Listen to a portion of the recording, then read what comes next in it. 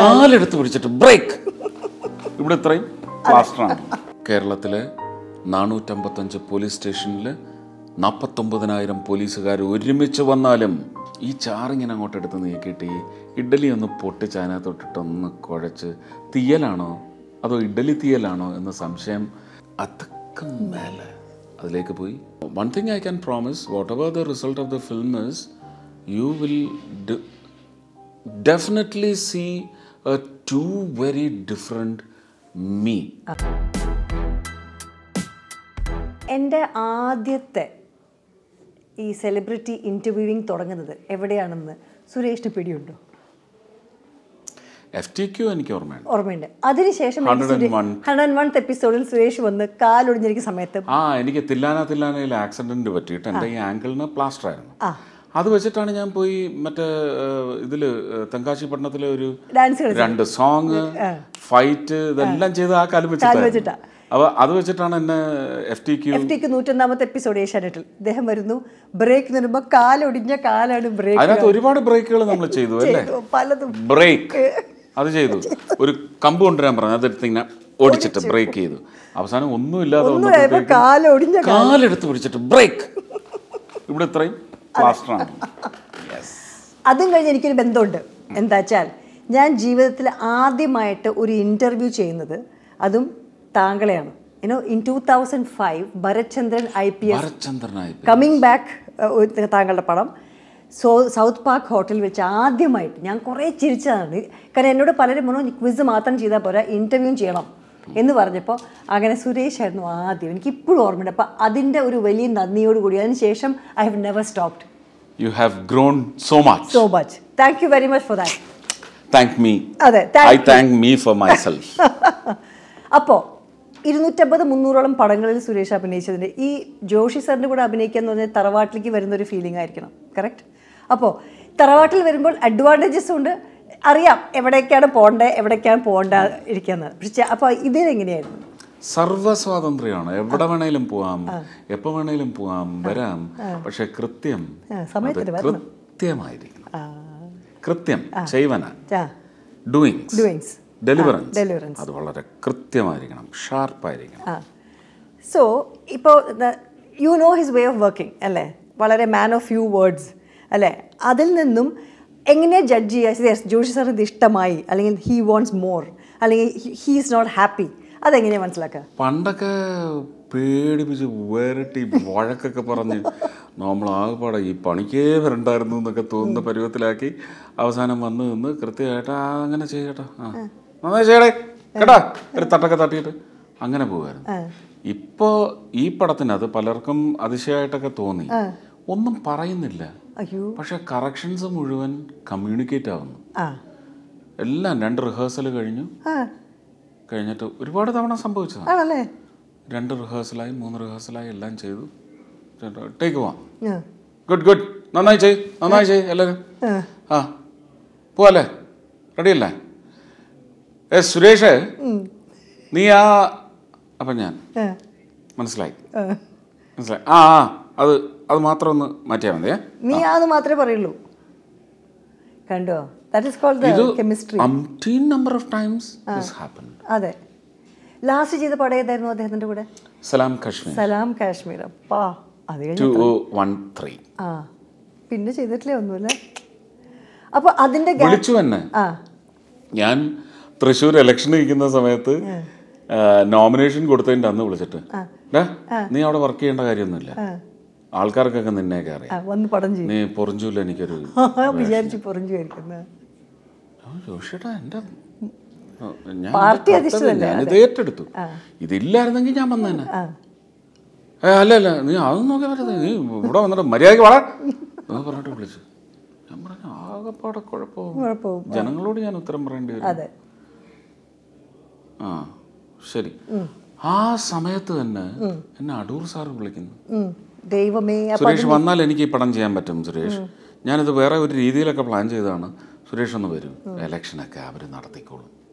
നടന്നില്ല. ഞാൻ പറഞ്ഞു സാർ ഞാൻ കാൻഡിഡേറ്റ് ആണ്. അതെ, വർക്ക് ചെയ്യാനല്ലോ പോണേ, കാൻഡിഡേറ്റ് അല്ലേ. അല്ല, ഇതെനിക്കൊരു 5 ദിവസം വന്നാൽ മതി, പിന്നെ നമുക്ക് ഇത് ഡൽഹിയിലോ അങ്ങനെ എന്തോ ഒരു സ്ഥലമാണ് എൻ്റെ അടുത്ത് പറഞ്ഞത്. അവിടെ വെച്ച് നമുക്ക് പിന്നീട് മതി. പക്ഷെ ഈ 5 ദിവസം എന്ന് പറയുന്നത് എനിക്ക് ഇമ്പോർട്ടൻ്റ് ആണ്. ഞാൻ പറഞ്ഞു അയ്യോ സാർ ഇല്ല സാർ, എനിക്കൊരു ഡെപ്യൂട്ടേഷനാണിത്, അത് ഞാൻ കറക്റ്റായിട്ട് കീപ്പ് ചെയ്തേ പറ്റൂ. Let me get transferred, I will come. അപ്പോൾ അങ്ങനെ 2-3 നല്ല റോളുകൾ പോയി അല്ല എന്ന് ഞാൻ പറയത്തില്ല.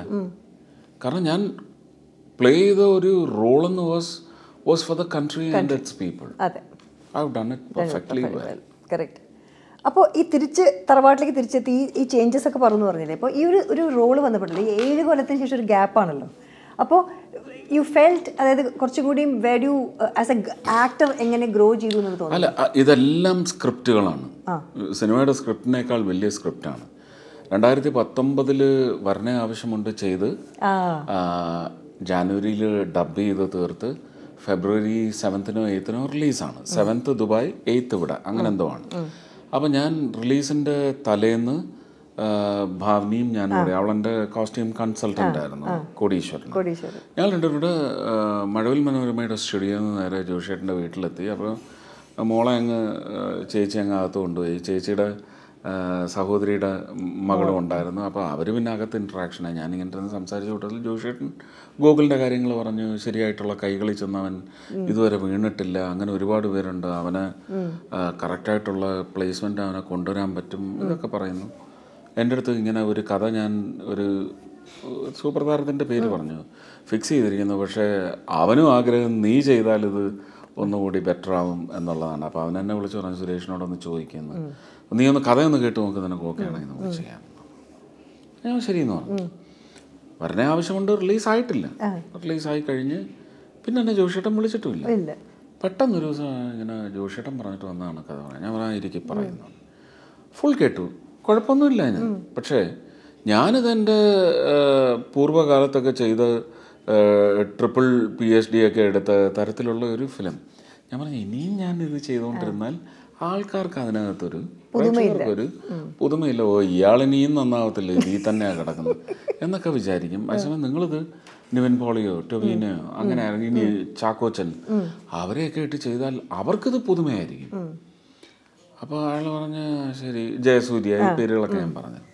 അപ്പോൾ എനിക്ക് തോന്നുന്നു ജോഷിയേട്ടൻ ആ വഴിക്ക് ആ പടം ചെയ്യുന്നുണ്ട്. പക്ഷേ ഞാൻ അത് പിന്നെ ജോഷിയേട്ടനെ വിളിച്ചില്ല. ഞാൻ ആ സ്ക്രിപ്റ്റ് റൈറ്റർ അടുത്താണ് പറഞ്ഞു വിട്ടത്. അതിൽ നിന്നൊരു പിക്ക് അവരെടുത്തിട്ടുണ്ട്.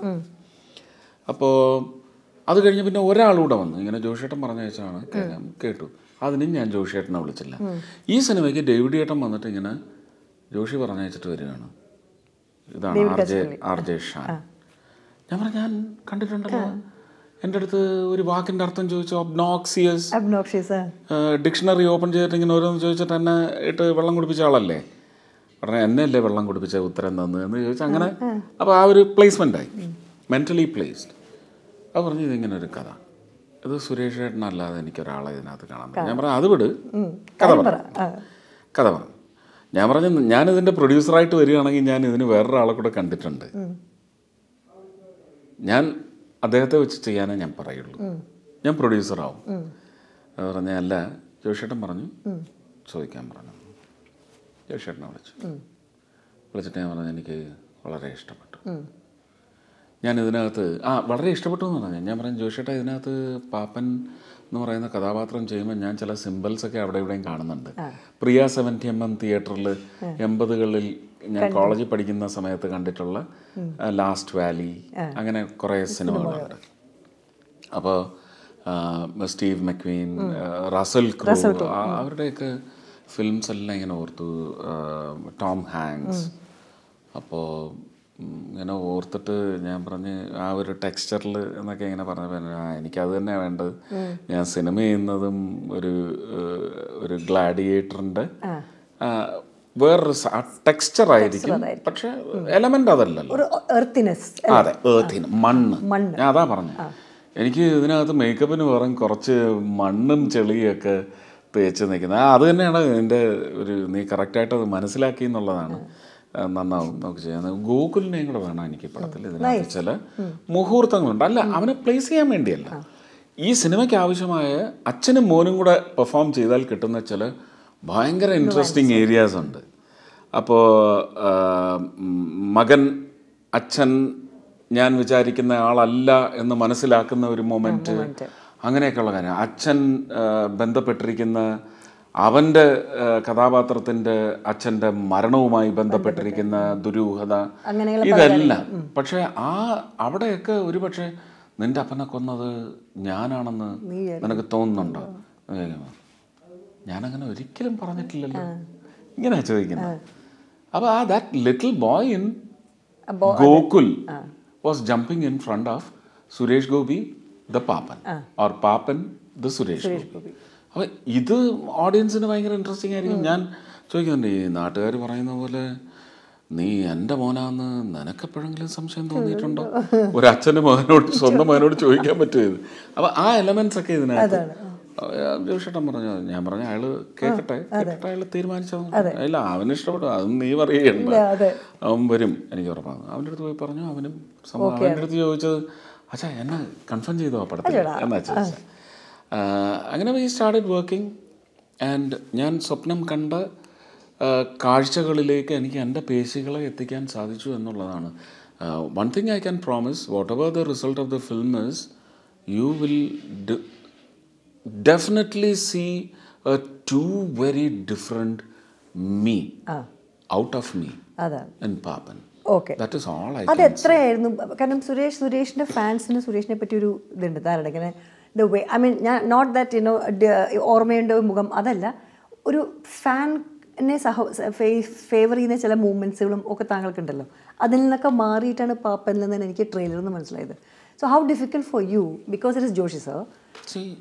ഓർമ്മയുണ്ടോ ഈ മുഖം, ഷെറ്റ്, ബുൾഷെറ്റ്, മോഹൻ തോമസിന്റെ ഉച്ചിഷ്ടവും ഏതും, മാഡം അച്ചാമ വർഗീസ്, ഇതിൽ നിന്നെല്ലാം ഞാൻ ഒരുപാട് മുന്നോട്ട് പോയി.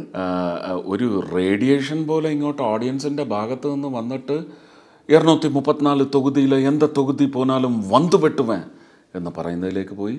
അതിൽ നിന്ന് അതൊക്കെ മേലെ അതിലേക്ക് പോയി, അതിൽ നിന്ന് എന്താ അല്ലേ സത്യം അതിലേക്ക് വന്നു.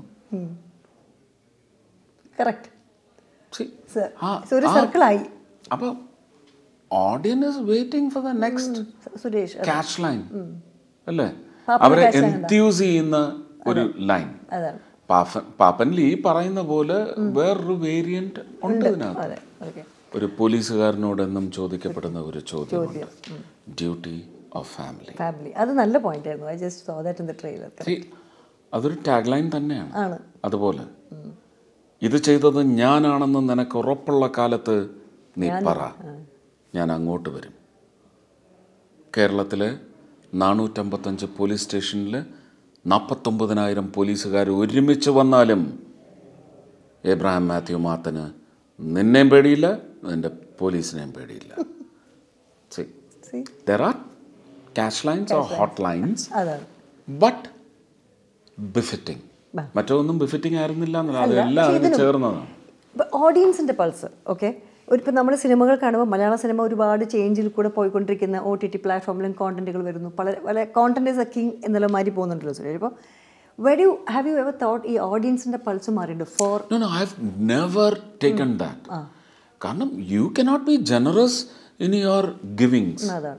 ഇങ്ങനെ ഓരോ അത് അങ്ങനെയാണ്, ഇതിങ്ങനെയാണ് എന്ന് പറഞ്ഞു കഴിഞ്ഞാൽ ഞാൻ ചെയ്യുന്നത് കംപ്ലീറ്റ് തകർന്നു. സോ അത് നോക്കിയില്ല. ഞാൻ വിചാരിക്കുന്നത് കമ്മീഷണർ, ലേലം, പത്രം, വാഴുന്നോർ, സലാം കാശ്മീർ, അങ്ങനെ ഇങ്ങോട്ട് ധ്രുവം, ഇതെല്ലാം വെച്ചിട്ട് അയ്യോ ജോഷിയുടെ ഒരു പടം ഞാൻ ചെയ്യുമ്പോൾ അതിങ്ങനെ, അത് ഞാനങ്ങ് പൊളിച്ചു. അതല്ല വേണ്ടത്. ഇനി കമ്മീഷണർ പോലെ ഒരു കോപ്പാണോ? അല്ല. ഏകലവ്യൻ പോലൊരു കോപ്പാണോ? അല്ല. മേൽവിലാസത്തിലെ കഥാപാത്രം പോലെ ഒരു അല്ലേ വികാസ് അതിനകത്ത് ഇതല്ലേ major army officer, court martial ചെയ്യുന്ന. അപ്പോൾ അങ്ങനത്തെ ഒരു സ്ട്രൈറ്റ് ഓഫീസറാണോ? അല്ല. കൊലപാതകിയാണോ? ആണെന്നോ അല്ലെന്നോ എനിക്ക് പറയാനൊക്കത്തില്ല. കൊലപാതകിയെ ഗ്രിപ്പ് ചെയ്യുവോ, ക്ലച്ച് ചെയ്യുവോ, ഫിനിഷ് ചെയ്യോ, അറിയില്ല. അപ്പൊ അതറിയാത്ത തരത്തിൽ കൊണ്ടുപോകുന്ന ഒരു കഥാപാത്രത്തിന് പാപ്പൻ എന്ന് പറയുന്ന സിനിമയ്ക്ക് എന്താണോ ആവശ്യം, അത് പാപ്പൻ എന്ന് പറയുന്നത് എഴുത്തുകാരൻ്റെ സിനിമയാണെങ്കിൽ ആർ.ജെ. ഷാൻ ഈ സിനിമ എഴുതിയിരിക്കുന്നത് to his heart's desire, ക്രിയേഷണൽ desire. അതയാൾ കൃത്യമായിട്ട് അയാളുടെ സിനിമ എഴുതി വെച്ചിട്ടുണ്ട്. ജോഷിയേട്ടൻ അത് ജോഷിയേട്ടൻ്റെ സിനിമയാക്കി മാറ്റുന്നതിലേക്ക് എന്നെ പോലെയുള്ള ജനറസ് ആക്ടേഴ്സിന്റെ പെർഫോമേഴ്സിന്റെ എല്ലാം and female lead so huge. 19 സ്ത്രീകളാണ് ഉള്ളത്. 19 എണ്ണിപ്പെറുക്കി വെച്ചിരിക്കുന്നതല്ല, ഓരോരുത്തരുടെയും പെർഫോമൻസിന്റെ റേഡിയൻസ് നിങ്ങൾ നോക്കിക്കോളൂ. You will measure dum.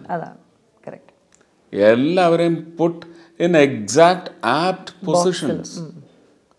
ആ ഒരു 4 ലൈൻസിനകത്ത് ബോക്സ് ചെയ്തിരിക്കുന്നത് ആ മെനോവറിംഗ് ഒക്കെ വണ്ടർഫുൾ ആണ്. ഡയറക്ടറുടെ കളർ പാറ്റേൺസ് ഉപയോഗിച്ചിരിക്കുന്നത് ഭയങ്കര ഡാർക്ക് ഷെയ്ഡുള്ള സിനിമയാണ്. It is full of Green's. അതാണ് നൈസ്. താങ്കളുടെ സൂപ്പർ സ്റ്റാർഡം തുടങ്ങുമ്പോൾ കുട്ടികളൊക്കെ ചെറുതായിരുന്നു. ഇപ്പോഴും താങ്കൾ സൂപ്പർ സ്റ്റാറാണ്, കൂടെ കുട്ടികളൊക്കെ വലുതായി. അപ്പോൾ ഈ ആസ് എ ഫാദർ നിങ്ങൾ ചെയ്തിരുന്നൊരു കോൺവെർസേഷൻസ് ഇപ്പം മാറിക്കാണും രാധികയ്ക്കും സുരേഷിനും. ഇപ്പോൾ കുട്ടികളോടുള്ള സംസാരത്തിൽ എന്തൊക്കെയാണ് സാധാരണ വരുന്ന ഒരു വീട്ടിനുള്ളിൽ ഒരു ഡൈനിങ് ടേബിൾ കോൺവെർസേഷൻസ്? എന്താ? നെവർ സിനിമ, ആണല്ലേ? Never politics. പിന്നെന്താ വർത്താനം പറയുന്നത്? രണ്ടും വി ഡിസ്കസ് ലൈഫ്. അതിപ്പം ടി വി കണ്ടുകൊണ്ടിരിക്കുകയാണെങ്കിൽ ഒരു ഇൻസിഡൻറ്റ് കാണും, അതിനകത്തുനിന്ന് ഒരു അഡ്മിനിസ്ട്രേഷൻ്റെ നാഷണൽ അഡ്മിനിസ്ട്രേഷൻ്റെ ഭാഗമായിരുന്ന എൻ്റെ മനസ്സിലുള്ള ഒരു സ്കേപ്പ് വെച്ച് ഞാൻ സംസാരിക്കും. അതിനേക്കാൾ കുറച്ചുകൂടി സോഷ്യലിസ്റ്റിക് ആംഗിളിൽ ഗോകുൽ അത് പറയും. He is A very socialistic person. അങ്ങനെ ഒരു പാർട്ടിയോടും ഇഷ്ടമോ ഒരു പാർട്ടിയോട് വെറുപ്പോ ഇല്ലാത്ത ആളാണ്. ലാഞ്ചനകളൊക്കെ എനിക്കുണ്ടായിട്ടുള്ളത് പോലെ ഉണ്ടായിട്ടുണ്ട്. എങ്കിലും ഒരു ഫിക്സേഷനിലേക്ക് എത്താനുള്ള ഇപ്പോഴും he is waiting for the purest version of responsibility to the people of the country or the world. He is waiting for the purest form. മറ്റേ കുട്ടികളൊന്നും രാഷ്ട്രീയം ഇല്ല. I don't think it is there even in their inner self. ഇപ്പം എല്ലാവരും പുറത്തൊക്കെ പഠിക്കുന്നുണ്ട്. അച്ഛൻ്റെ സമയം കൂടുതൽ കിട്ടുന്നില്ല എന്നൊരു, പണ്ടും അച്ഛന് സമയം ഉണ്ടായിരുന്നില്ല. എന്താണെന്ന് വെച്ചാൽ ഞാൻ ഗോകുൽ ബാംഗ്ലൂർ പഠിച്ചുകൊണ്ടിരിക്കുന്ന സമയത്ത് ഞാൻ മിക്കവാറും എല്ലാ മാസവും ബാംഗ്ലൂർ പോയിരുന്നു. അതെ. പക്ഷേ വാൻകൂവറിൽ ഭാഗ്യ പഠിക്കുന്നു, ഇതുവരെ പോയിട്ടില്ല. ലണ്ടനിൽ ഗോകുൽ മാധവ് പഠിച്ചിരുന്ന സമയത്ത് പ്രൈം മിനിസ്റ്റർ അന്ന് ഒരു അവിടുത്തെ ഒരു കൾച്ചറൽ കോൺക്ലേവിന് വേണ്ടി എന്നെയാണ് പിക്ക് ചെയ്തത്. അപ്പോൾ അരുൺ ജെയ്റ്റ്ലി അദ്ദേഹത്തിൻ്റെ കൂടെ ഞാൻ ഇവിടുന്ന് പോകുന്ന സമയത്ത് ഒരു ടീമുണ്ടായിരുന്നു. കമൽഹാസനെയൊക്കെ ഞാൻ അന്ന് കൊണ്ടുപോകുന്നത്. അപ്പോൾ ആ ടീമിൽ പോയ സമയത്ത് മാധവൻ അവിടെ പഠിക്കുകയാണ്. അതുകൊണ്ട് എനിക്ക് പോകാൻ പറ്റി. അല്ലാതെ അവനെ കൊണ്ടുചെന്ന് അവൻ്റെ കോളേജിൽ ചേർക്കുന്നതിനും എനിക്ക് പോകാൻ പറ്റി. ബാക്കിയുള്ളവരുടെ കാര്യത്തിലൊന്നും ഞാനത് ചെയ്തില്ല. ഗോകുലിനും ഞാൻ ക്രൈസ്റ്റിൽ കൊണ്ടുപോയി ചേർത്തു. പക്ഷെ പിന്നെ ഇടയ്ക്കിടയ്ക്ക് ഞാൻ പോകുമായിരുന്നു. എല്ലാ മാസവും പോകുമായിരുന്നു. എല്ലാ മാസവും 2 ദിവസം 3 ദിവസം രാത്രി അവൻ എൻ്റെ കൂടെയാണ് കിടന്ന് ഹോട്ടലിൽ ഉറങ്ങുന്നത്. പക്ഷേ ഈ പെൺകുട്ടികൾക്ക് 2 പേർക്കും അത് കിട്ടിയിട്ടില്ല. അവർ പഠിക്കുന്ന കോളേജ് ഞാൻ കണ്ടിട്ടില്ല, അവർ താമസിക്കുന്ന മുറി ഞാൻ ഇനി പിന്നീട് കല്യാണം കഴിച്ച് പോകുന്ന സമയത്ത് നമ്മൾ കൊതിയാവുന്നടി ഒന്ന് കാണാൻ. കുറച്ച് കൊതിച്ച ഞാനും പണ്ട് ലണ്ടനിൽ കുറച്ച് കൊതിച്ചിരുന്നതാണ് പറയുമായിരിക്കും. നമ്മൾ സാധാരണ ഉപയോഗിക്കുന്ന ഒരു വാക്കാണ് പൊളിറ്റിക്സ്. ഓക്കെ, ഫാമിലിയിൽ പൊളിറ്റിക്സ് ഉണ്ട്, സിനിമയിൽ പൊളിറ്റിക്സ് ഉണ്ട്, നമ്മൾ വർക്ക് ചെയ്യുന്ന ഓർഗനൈസേഷൻസിൽ പൊളിറ്റിക്സ് ഉണ്ട്, ഗവൺമെൻറ്റിന് ഒരു രാഷ്ട്രീയമുണ്ട്. How do you see politics in different sets? ഈ ഒരു പല പല ശ്രേണികളിൽ നടക്കുന്നത്. Politics is only deliverance. Understand, analyze, focus on fixation when it comes to implementation. Implementation should be pure and it should heartfully deliver. Okay. എല്ലാവരെയും സന്തോഷിപ്പിക്കുക എന്ന് പറയുന്നത് നമ്മുടെ ഉത്തരവാദിത്വം അല്ല എന്ന് പറയുന്നത് സത്യമാണ്. പക്ഷേ അങ്ങനെ ഒരു ഉത്തരവാദിത്വം നിങ്ങൾ ഏറ്റെടുത്തെങ്കിൽ it should end up in givings which will satisfy for anything, heartful desire. ഏത് പൊളിറ്റിക്സ് ആയാലും അല്ലേ? ഏത് പൊളിറ്റിക്സ് ആയാലും. ഞാൻ ഇത്രേ പറയുന്നുള്ളൂ. രാഷ്ട്രീയ പാർട്ടി എന്ന് പറയുന്നത് ഇസ് ഓൺലി എ ജേഴ്സി. അതെ. ഒരു അമേരിക്കൻ ജേഴ്സിയിടും, ഒരു ഇന്ത്യൻ ജേഴ്സിയിടും, ട്രാക്കിൽ ഓടുന്നു, അത്രയേ ഉള്ളൂ. ജയിച്ച് വന്നു കഴിഞ്ഞാൽ തോറ്റ ആൾക്കാരെല്ലാം ശത്രുക്കളാകുമോ? അതോ ഈ തോറ്റ ആൾക്കാരെല്ലാം ജയിച്ച ആളിന്റെ ശത്രുവാകുമോ? രാഷ്ട്രീയത്തിൽ അതാണുള്ളത്. അയാൾ പിന്നെ അയാളുടെ ഒരു ട്രാക്ക് റെക്കോർഡ് എന്ന് പറയുന്നത് മെച്ചപ്പെടുത്താൻ ഒരു 0.001 സെക്കൻഡ് അടുത്തതിൽ അയാളുടെ ട്രാക്ക് അയാൾ തന്നെ പുതുക്കി എഴുതി എന്ന് പറയുന്നതിന് ആരെങ്കിലും ഈ മറ്റു ഓട്ടക്കാർ അയാളുടെ ട്രാക്ക് റെക്കോർഡ് തിരുത്താൻ വേണ്ടിയുള്ള അവരുടെ പാച്ചിലായിരിക്കും അല്ലേ? What is the result? You will get A better track record. അത്രയല്ലേ ഉള്ളൂ. രാഷ്ട്രീയത്തിലാണ് അതില്ലാത്തത്. ജയിച്ചു പോയി കഴിഞ്ഞാൽ അവൻ ശത്രു. ജയിച്ച് ചെന്ന് അവൻ ഒരു കൃത്യം ചെയ്യാൻ തുടങ്ങിയാൽ അവൻ അത് ചെയ്യാതിരിക്കാൻ സൂപ്പർ ശത്രുക്കൾ. അങ്ങനെ ഇപ്പം ഞാൻ പറയാം, പരാജയങ്ങൾ എത്ര കാലം മനസ്സിലിരിക്കും? എനിക്ക് പരാജയം ഏറ്റില്ല എന്നുള്ളതാണ് സത്യം. അതെ. പക്ഷേ സത്യത്തിൽ ഞാൻ അമിത്ഷാജി എന്നെ ഏതാണ്ട് 47 മിനിറ്റ് ഫോണിൽ വിളിച്ച് സംസാരിച്ച് ഈ നിയമസഭാ തെരഞ്ഞെടുപ്പിന് നിൽക്കണമെന്ന് പറയുമ്പോഴൊക്കെയും ഭയങ്കര വേദനയോടാണ് ഞാൻ. എനിക്ക് താല്പര്യമേ ഇല്ലായിരുന്നു. അത് ഇവിടുത്തെ ഒരു കേരളത്തിലെ ഒരു രാഷ്ട്രീയത്തെ പേടിച്ചിട്ടൊന്നുമല്ല. സഹിക്കാൻ പറ്റാത്ത ഒരു അവസ്ഥയാണ് ഇവിടെ ഉള്ളത്. എനിക്ക് ആ കൂട്ടത്തിൽ പോയി ഇരിക്കാൻ എനിക്ക് ഇഷ്ടമില്ലായിരുന്നു.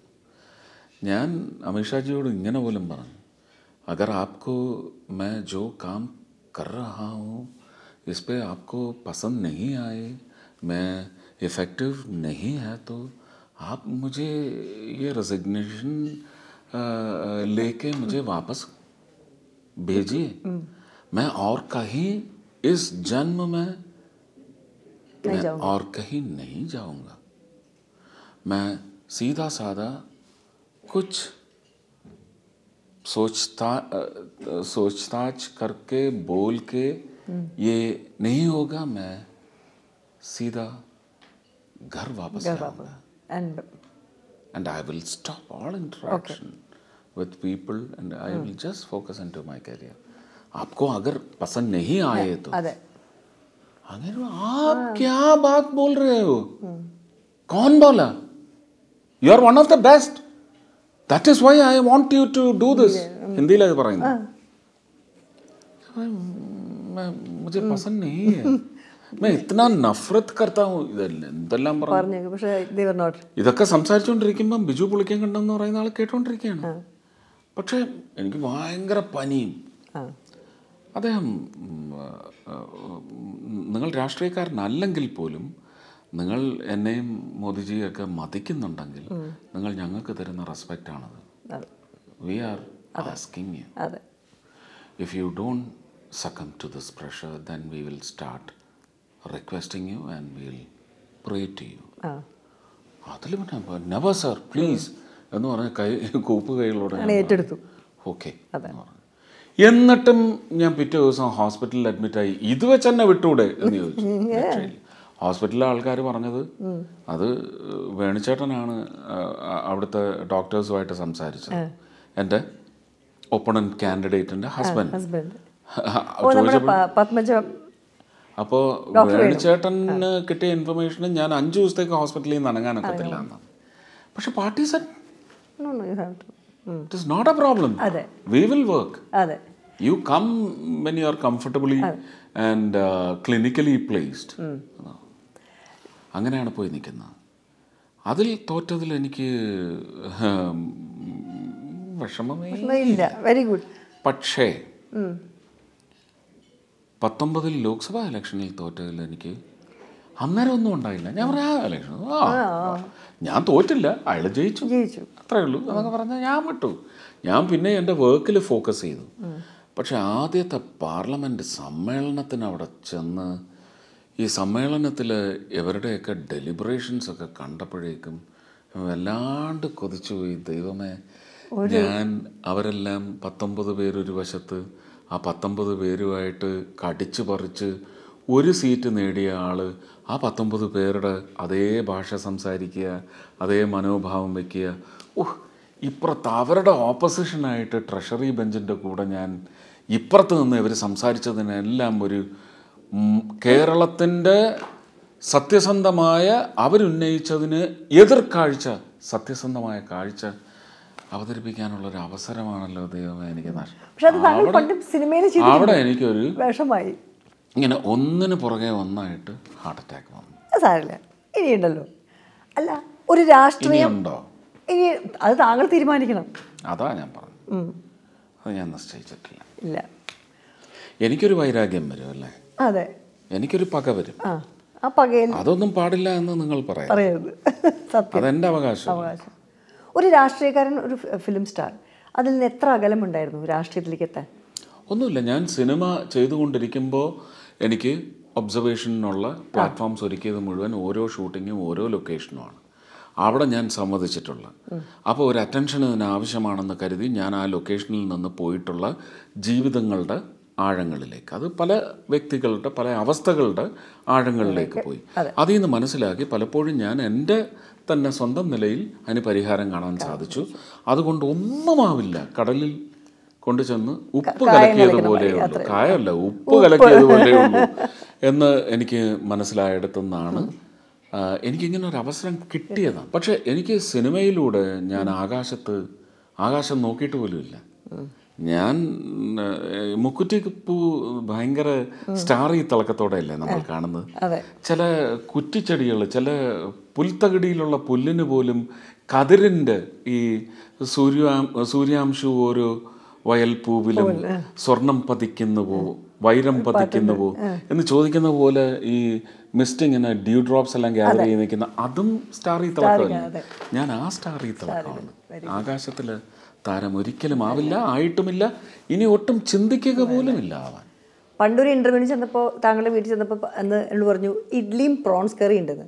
തിരുവനന്തപുരത്ത് വരുമ്പോൾ ഇനി അത് കഴിക്കാൻ ഞാൻ വരുന്നതായിരിക്കും. അന്ന് ഞാൻ മിസ് ചെയ്തു. ആ ഐറ്റം അല്ല, അതിന് മേലെയുള്ള ഐറ്റംസ് ഒക്കെ ഉണ്ട്. ഞാൻ പക്ഷേ ഇഡ്ലിയും പ്രോൺസ് കറി നിൽക്കുകയാണ്. ബെസ്റ്റ് അല്ലേ? പ്രോൺസ് കറി അല്ല, പ്രോൺസ് ചെമ്മീൻ തീയൽ. ഇഡ്ഡലിയായിട്ട് ഭയങ്കര കോമ്പിനേഷൻ. നമ്മൾ അതിലെ ചെമ്മീൻ പലപ്പോഴും തൊടുക പോലും ഇല്ല കേട്ടോ. ചെമ്മീൻ ഇങ്ങനെ നീക്കി വെച്ചിട്ട് അതിനകത്ത് ഉള്ളി ഒരുപാടുണ്ടാവും, ചെറിയ ഉള്ളിയല്ലേ. അച്ചാർ ഇങ്ങനെ അങ്ങോട്ട് നീക്കിയിട്ട് ഇപ്പുറത്ത് കുറച്ച് തൈര് വയ്ക്കും. മീനും മത്സ്യവും തൈരും വൈരുദ്ധ്യമാണെന്നാണ്, ആഹാരത്തിലെ വൈരുദ്ധ്യം എന്നാണ് പറയുന്നത്. But I think you should know this. ഈ ചെമ്മീൻ എന്ന് പറയുന്നത് ആർത്രോപോഡാണ്. അത് ഫിഷസിലല്ല പെടുന്നത്. അതിന്റെ ഫ്ലഷിന്റെ കെമിസ്ട്രിയും ഫിസിയോളജിയും എല്ലാം ഡിഫറെന്റ് ആണ്. ഈ ചാറിങ്ങനെ അങ്ങോട്ട് എടുത്ത് നീക്കിയിട്ട് ഈ ഇഡ്ഡലി ഒന്ന് പൊട്ടിച്ച് അതിനകത്തൊട്ടിട്ടൊന്ന് കുഴച്ച്, തീയലാണോ അതോ ഇഡ്ഡലി തീയലാണോ എന്ന് സംശയം തോന്നുന്ന തരത്തിൽ ഇങ്ങനെ മിക്സ് ചെയ്തിട്ട് ഒരിത്തിരി തൈര് വല്ലച്ച് അതിനകത്തോട്ടിട്ടിട്ട് കൊതി വരുന്നു. ഇത് ഇനി തിയറി പറയല്ലേ, പ്രാക്ടിക്കൽ. ഞാൻ വീട്ടിലേക്ക് വരുന്നതായിരിക്കും. എൻ്റെ വായിൽ ഇപ്പോൾ ടൈറ്റാനിക് പോണതിന് ഒരു ചോദ്യം, ശോഭനയുടെ അടുത്ത സിനിമ അഭിനയിക്കുന്നുണ്ടാവും? കൊതിക്കുകയാണ്.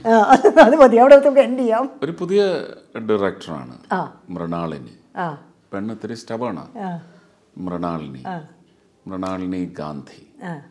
നമ്മുടെ പ്രൊഡ്യൂസർ ഒരു നാസറുണ്ട്, നാസറിൻ്റെ മോളാണ്. അവൾ ഭയങ്കരമായിട്ട് എന്നെ ഇമ്പ്രസ് ചെയ്ത് കളഞ്ഞു. കഥ പറഞ്ഞിട്ട് ഒരു 25 മിനിറ്റ് 27 മിനിറ്റ് കൊണ്ടൊരു സിനിമ എന്നെ കാണിച്ചു തന്നു. അപ്പോൾ ഐ ലൈക്ക് ഇറ്റ്. ഇത് ഭരണ ആവശ്യമുണ്ടിൻ്റെ വേറൊരു വേർഷനാണ്. ഭരണ ആവശ്യമുണ്ട്. താങ്കൾ ആ സൈക്കാട്രിസ്റ്റിൽ നിന്ന് ചെരുപ്പെടുക്കാൻ വന്നെടുക്കുന്ന ഒരു സീനുണ്ടല്ലോ, ദ കോമിക് സെൻസ്. ഞാൻ ഒരിക്കലും സുരേഷ് ഇത്ര കോമിക് ആയിട്ട് കണ്ടിട്ടില്ല. It was so this thing. പക്ഷേ ശോഭന വളരെ ഈസി ആയിട്ട് നിൽക്കല്ലേ, the way U walked in. And even doctor was to good. അപ്പോൾ അതിൻ്റെ ഇടയിൽ കൂടെ താങ്കളൊരു വരവില്ലേ ഇങ്ങനെ വെച്ചിട്ട്. And you was shooting in right in front of my home. ഞാനേ എന്നെ തന്നെ ഒരു തൂണാക്കി മറഞ്ഞ് അതിനകത്ത് ഒതുക്കി പോകുന്ന ആ ഒരു ഫീലിലാണ് പോയത്. നമ്മളിങ്ങനെ തൂണ് മറഞ്ഞ് ഇങ്ങനെ പോകത്തില്ലേ, അതുപോലെ. അപ്പൊ അങ്ങനെ എന്തായാലും നന്നായി, സന്തോഷമായി കണ്ടത്. ഒരുപാട് സന്തോഷം. All the best for Pappan.